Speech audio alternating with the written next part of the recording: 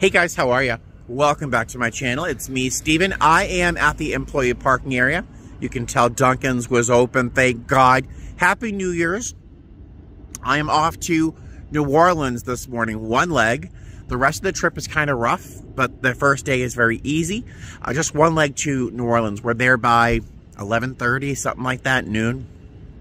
I've got 19-hour layover, I think. Then we're going to head off to LA, but we stop somewhere first. I forget where. But I need to get inside. I only have about 50 minutes before I have to check in and getting through KCM and blah, blah, blah. So I will see you in the airport.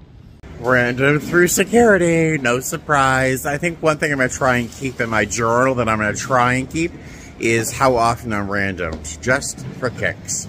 Because it's a lot. Hey guys, how are ya? Welcome to New Orleans.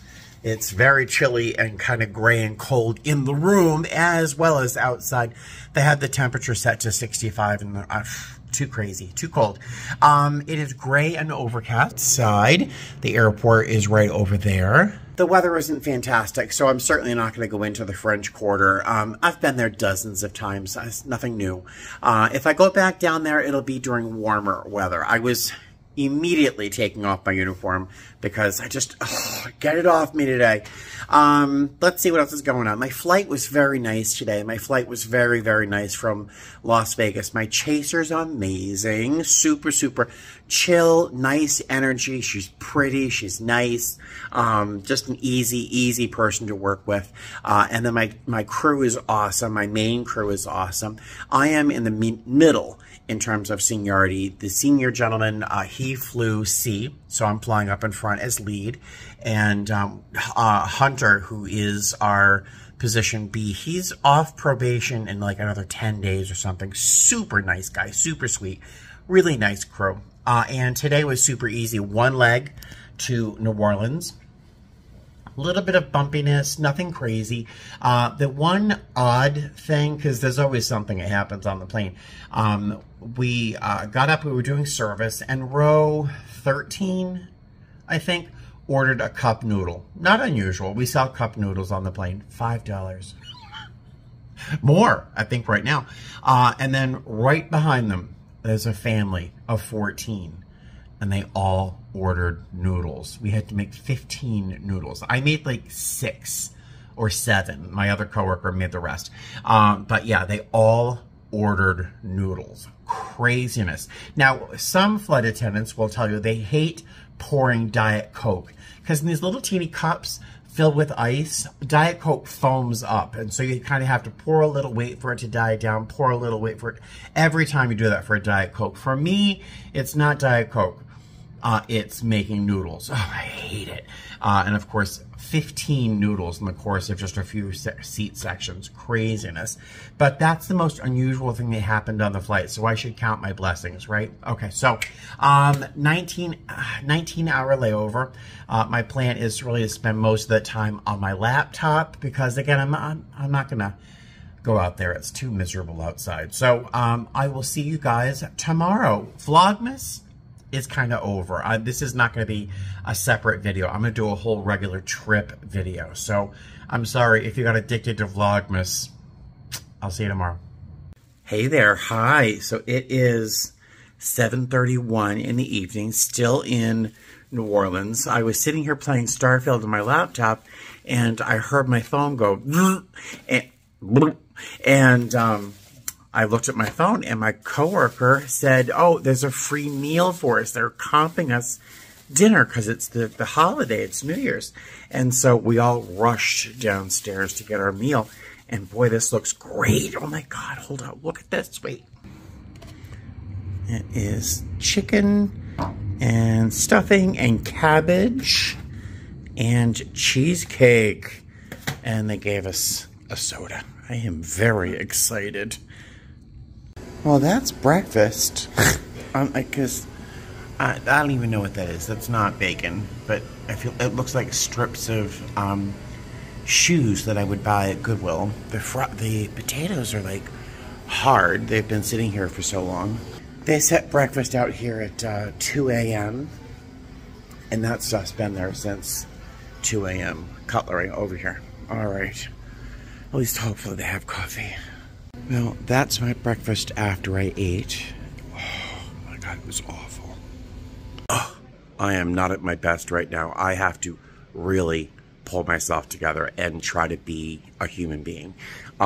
Breakfast was inedible. It reminded me a lot of first season Star Trek. If you're old enough to remember, the food was like little styrofoam blocks. That's exactly what it looked and felt like in your mouth. Awful. I had some toast and I have some coffee sitting over there, cooling off a little bit. So I have to pull myself together because I've had literally no sleep. Food was horrible. But I love my job. I love my job. I love my job. So I'm going to try my best to be optimistic and positive. I'm not sure why I'm sharing the negative with you and not my coworkers, but it's probably better this way. All right. I'll see you soon. So everybody is out trying to find something to eat or some coffee or something. There's just really very little to offer in this airport, considering how large it is. So I'm the first one down to the plane. We don't start boarding until 9:33. It's 9:05. So I'm going to do my checks, sit down and close my eyes for a few minutes. So I will see you in Atlanta. Me again, still in Atlanta. It seems one of our seats is in up, but we are oversold, and I don't know if the gate agent knows about it. So rather than have that be a problem during boarding, we also need maintenance for a broken flashlight seal. So I'm gonna head up and talk to them. Hey guys, hi. So welcome to Atlanta. Our lavatories don't work under 16,000 feet because there's some sort of vacuum problem. Are you related to her? Well, there you go. Thanks, Stephen. So yeah, the captain was kind enough to make sure that we'd be able to get off the aircraft and use a lavatory here in Atlanta before we, move on. So that's nice. I am barely holding myself together. I did not sleep at all last night, and I was all set because it's a very comfortable room. I had plenty of time, late morning check-in. It was so nice. But my next door neighbor snored to a degree that was infuriating. It didn't stop until it did, and then it's like and then back to snoring again. If you're a flight attendant, do you know what an LRBL is? A least risk bomb location. If you don't know, if you're not a flight attendant, it's if there's a bomb on the plane. We have to think about this. Where do we put it if we can move it? And then how do we move from there so that we reduce the risk of someone being injured by an explosion? We have to think about things like this. So it's called an LRBL, a least risk bomb location. I literally, and part of preparing an LRBL is using luggage and clothes and wet material and plastic bags. We have to set up a whole thing.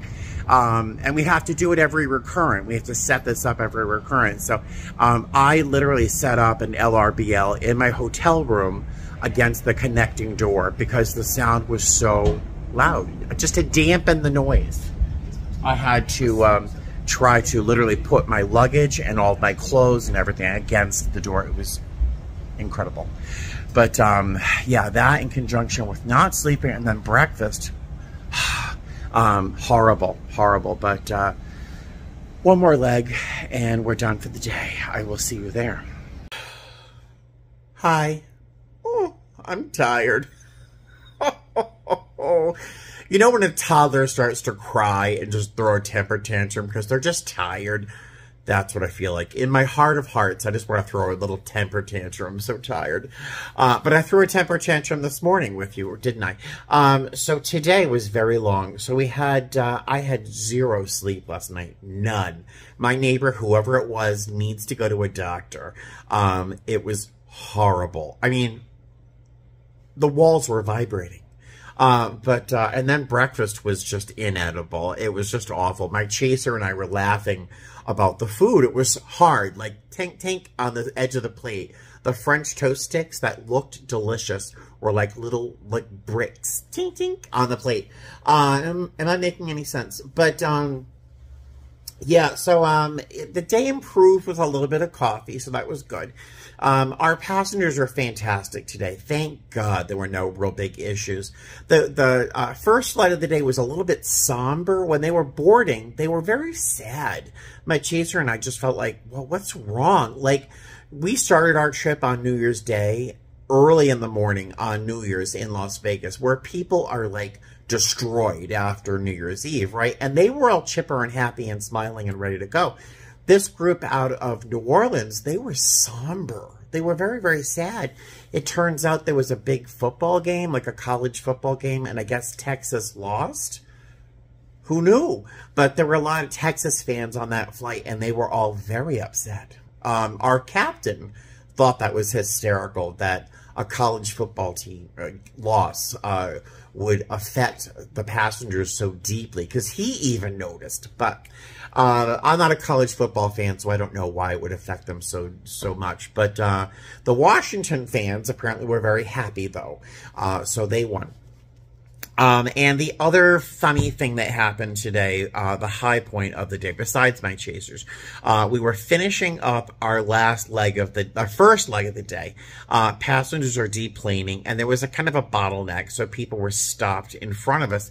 And this tall, handsome, very like Northern European, oh, so handsome, so stylish, he pauses and says, hey, you know, I'm a linguist. He studies languages, and with his beautiful little accent. And he says, he asked me where my accent was from. And I said, oh, it's gay. And he's like, what? I know. And he's like, where? I said, it's gay. And he's like, I don't understand. And my chaser didn't either. And then it dawned on her. She started laughing.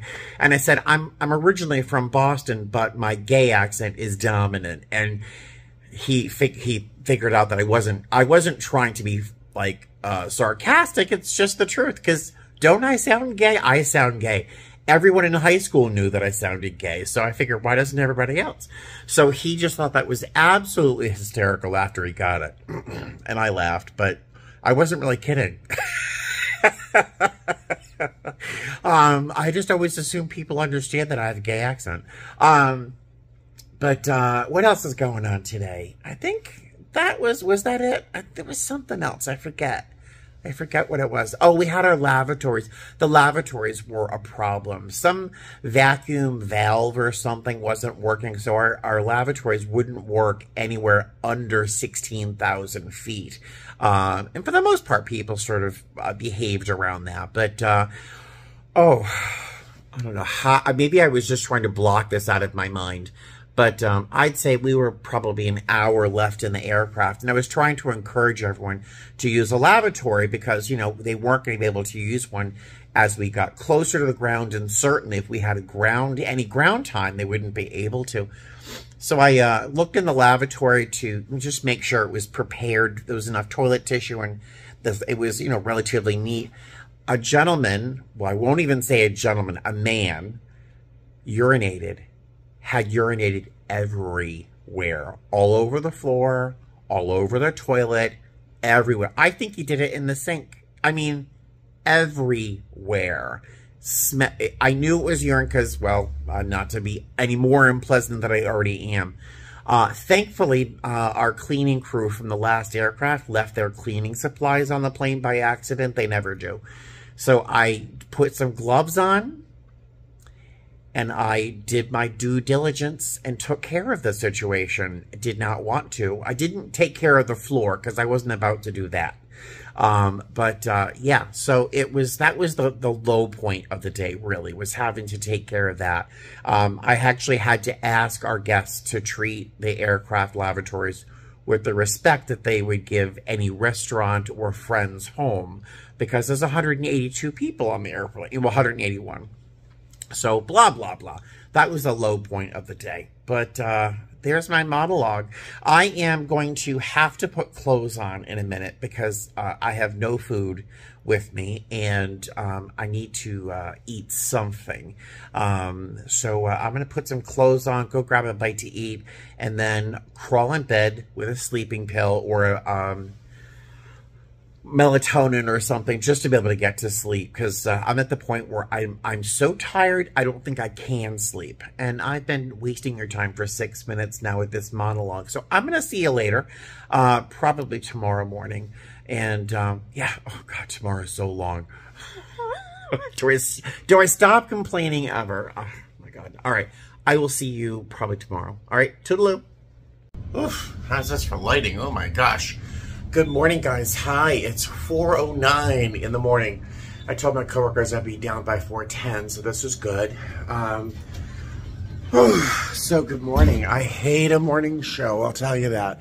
But we're flying to Columbus this morning, and then back to Vegas, and we'll be done.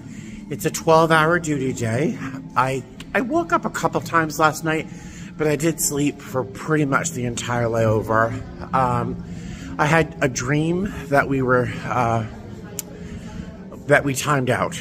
I had a dream that we timed out, that we time out after 15 hours. So I'm really hoping that's not a reality, but it is 4:10 in the morning, and there's already a group of people waiting for the shuttle.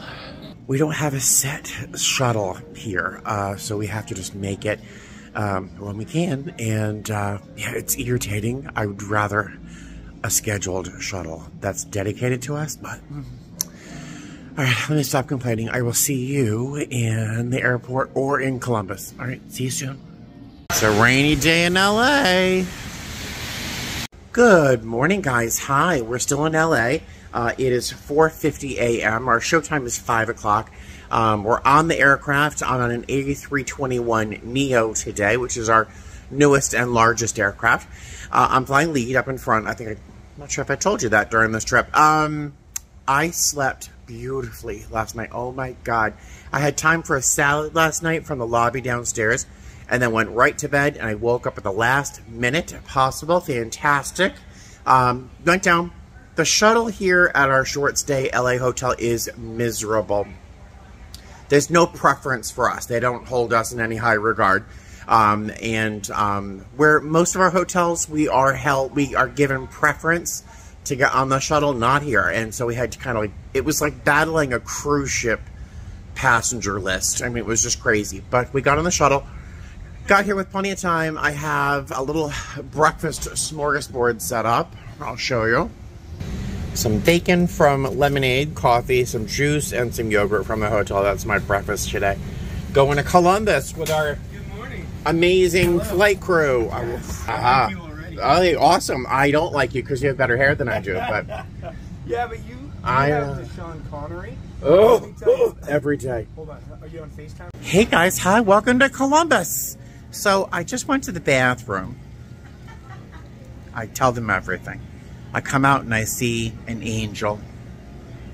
Marcy. Now, I can't show you a lanyard. It's Marcy. Hi, Marcy. Marcy's one of my favorite human beings, and definitely probably the pinnacle of my favorite flight attendants in my company. And I'm not just saying that because she's in front of me. I step out and I walk up behind her and go, "Hey, lady." She turns around, we get a big hug, and she had just ordered me a chicken quesadilla. Right here. Isn't that nice? She's my favorite. Yes, so she's my chaser. I'm super excited. I do need a coffee, though. Our last flight, super easy, nice chase, great chasers. Just hard. I slept like 7.5 hours last night, but it was still a very long flight, 4 hours. And then our flight to Vegas is going to be another 4 hours. But I've got Marcy to keep me awake. Yahoo! All right, so I will see you in Las Vegas. Hey guys, hi, welcome back to Las Vegas. I think the last time I saw you, I was in Columbus meeting up with Marcy, who is probably one of my favorite human beings on the planet, certainly my favorite coworker, really. The last leg was just like sitting with a friend for 4 hours, just chatting, laughing, telling stories, gossiping. Just really fantastic. Yeah, the flight was easy. Our passengers were fantastic. I rarely have problems with Columbus, so really, really good flight. The weather in Las Vegas is atrocious. We're sitting in the jump seat just before we land, and we hear the sound that sounds like a CVS bag being rifled through. You know, like, we're like, what the heck's that noise? What is that noise? And it was rain hitting the airplane sideways so loud as to make a hissing noise. It was bad. The captain said that we might have had to do a turnaround Vegas because the weather was so bad, but they landed the plane nice and easy. All good. Let's see, what else? What else to tell you? I think that's it. It's about 4:30 in the afternoon. I don't have to be back here until almost 11 o'clock the day after tomorrow. So I've got about 36 hours off. Very happy. And yeah, that's it for this video. I will see you guys in the next one. All right, have a great night and fly safe. Bye. Postscript. Oh, it is pouring like a... Oh, you can't even see me. Oh my God, it's horrible. Hey guys, hi. Oh my God. So, I don't know. Look at this. I am soaked. I'm not quite sure when I'm going to put this in the video, but I feel like I have to because it's such a dramatic moment. So in the course of the video, I'm probably just getting off the plane in Vegas. I don't know.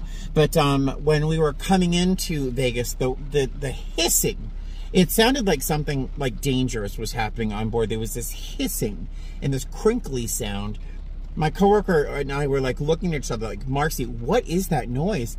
It was rain hitting the side of the plane so hard that it was, we could hear it through the fuselage. Well, I'm not sure if you can tell by the video. I am saturated down to my underwear. My socks are wet. It's craziness, the rain here in Las Vegas. Now, I was walking through the parking lot and this very polite, very kind captain asked if I wanted a ride to my car. I'd forgotten how far away I had parked my car, and I was like, no, it's okay, I'll make it. Boy, I really wish I had taken that ride. It was crazy. And all of a sudden, it's pretty much stopped raining all of a sudden. Crazy. Now, my fear is that when it rains this hard, there's serious flooding in the tunnels underneath Las Vegas, and people die pretty much every time we have this kind of rain. So my heart goes out to those people, but I am, oh my God, my pants are stuck to me. I'm not sure if I'm even going to include this in the video because it doesn't make any sense into the context of my video. But when does my video make any contextual sense? All right, drama. I will see you guys in a minute, wherever this is in the video.